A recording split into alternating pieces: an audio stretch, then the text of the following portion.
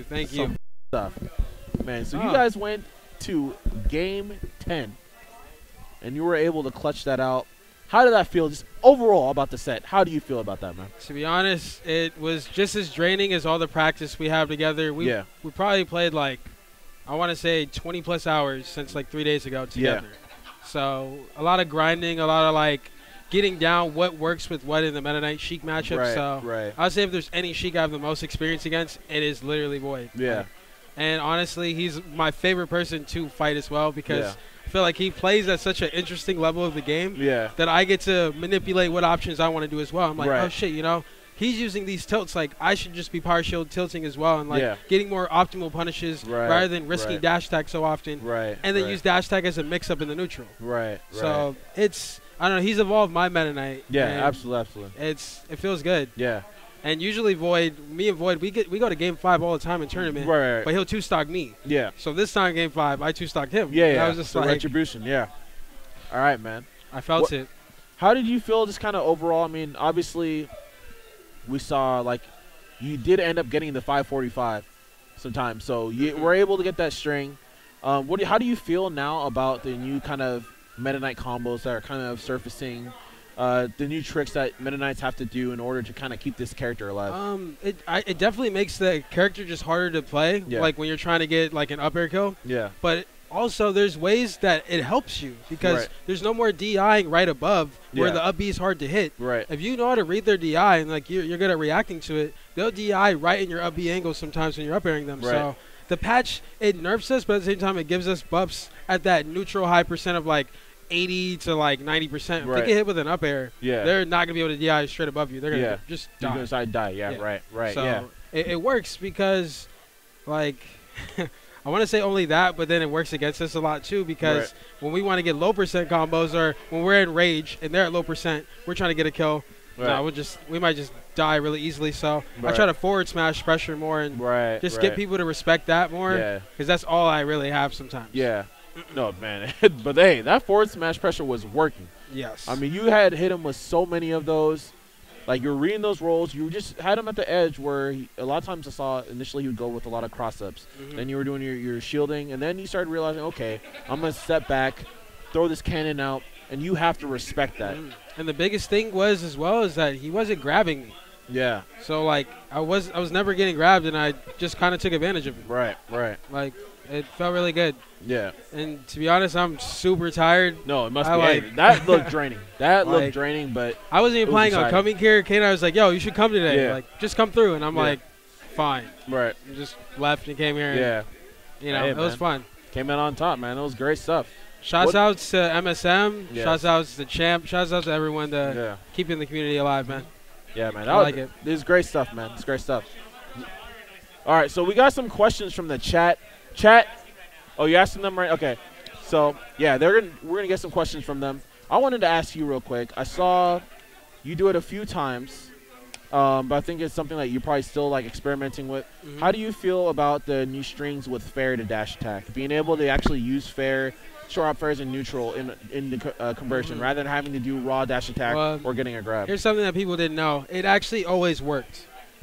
Now it just works a little bit more consistently with a few frames of lag, or a few frames of lag that aren't there anymore. So it's a good mix-up at the ledge rather than like trying to roll past them or forward get up because now Sheik's down smash got buffed. I died from down smash like so many times. But then she can also full hop needle when you're getting up from the ledge too. So it's like, okay, that option's dead. Well, you know what? Sometimes I can just fare through. So if she needles, it'll end up behind me. And if she decides to shield there, I can weave in fair and weave back at the last moment. If the last hit hits her, I get a free dash stack. If she doesn't DI away. Okay. But if she DIs away, then it doesn't combo. Okay. So something only there in the early percents that you really see. Otherwise, you can use the DI. Okay. Where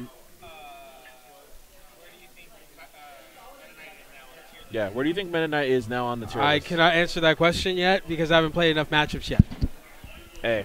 That's a great answer because I know a lot of people would love to like instantly give stuff, but it's solid. You need a little more time to see it out. I need to grind through way more matchups. But what it does make, at least me as a Meta Knight player, do is play more reserved because I don't have my bullshit anymore. Like my jank is gone. So now I'm just going to wait. I'm going to actually wait. Yeah. And if you have anything to say about it, I'm waiting. Yeah. Right. That's it.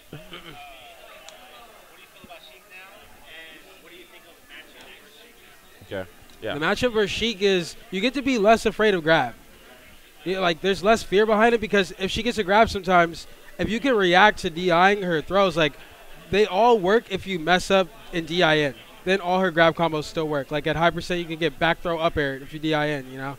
Right. So as long as I'm on point with reacting to how she grabs me, I'm not worried about getting grabbed. Okay. So I'm going to play a more fearless game and not afraid to power shield down tilt, not afraid to just roll behind her and accept the consequences of maybe getting grabbed or, you know, F-tilted. But I'm playing a more fearless game, which matters a lot because she kills people from fear, just holding shield, waiting in shield, being afraid of getting faired, and then blocking a fair and doing nothing about it. Right, because you just so much pressure like on neutral. So. Yeah.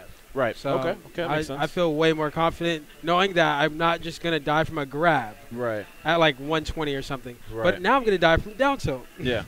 Yes. It's just as good as grab, especially when you have tilt stick. Yep. It's amazing. Yeah, he's walk forward. It's punishable. Grab is harder to punish because you have to dodge it sometimes and you have to move out of the way. Right. And then it makes it not punishable. Right. Okay. So. Okay. Yeah, that's that. These fools. Yeah. Right. And this man speaking truth. What do you want me to say? You want us to be like, nah, nigga. You don't. What do you want me to say? Don't let them hate, man. Don't let them man. Hate. Hey, let them. Go ahead, man. Go ahead, chat. Respect you can hate on me, chat. I don't care, man. I love you guys. Last question. Who do I want to come? I have multiple people I want to come, though. Does it matter how many I choose? I want either Zenodo. Okay, I want either Ninja Link or Pink Fresh or Zenodo to come. That's my order. Yeah. Ninja Link because I don't know. I always see him randomly come to a tournament and do really good. So I want to see if he'll do that over here. And Pink Fresh, of course, because revenge, obviously. And then Zenodo because I want to destroy him. I would be down. Okay. But not super down, but I would be down for the hype. Okay. All right. So if you guys are voting for Pink Fresh, bring that dude over here. We will have a grudge match. Pink Fresh versus Sadly enough, Tyrant. I won't be able to make it to Faux Saga, by the way. I know. It's the first 2GG I've missed, though. It's the first one. Man. But I have to host a tournament, so I can't really think about it. What? All right. I work for McCain, too. Hey, man. I know. You gotta do what you gotta do. But the one after that, I'm 100% coming. Okay. I actually do want to see Ninja Link go because that guy knows a lot about the game as well. Very experienced, and I think that it would be interesting to grind some stuff with him. Even though he may not, obviously he's a really amazing player. I don't know if I put him level as obviously with some of our best, but he's still a really crazy player. But just the intelligence about the game that he has, I think that would also be great to see and see what maybe he has some new tools that we haven't thought of over in SoCal. So that'd be pretty interesting. Like the way he labs the game is a little bit different than other people. Right, so right. He always comes out with a more consistent play style when he just comes to a tournament out of nowhere. Yep. Exactly. And Brawl as well, just it gives you the EXP boost in this game. Yep. Just having a Brawl pass. Yeah, man. Absolutely. So, shouts out to Brawl, man. Yeah, man. All right, so I think that's about to wrap it up. But thank you so much as always. Congratulations, sir. Great, phenomenal play. And guys, shouts out to the venue. Shouts out to everyone. You guys are all dope. Shouts out to the stream. Shouts to the stream, man. Metaknight still in there. Yes. All right. And we're going to get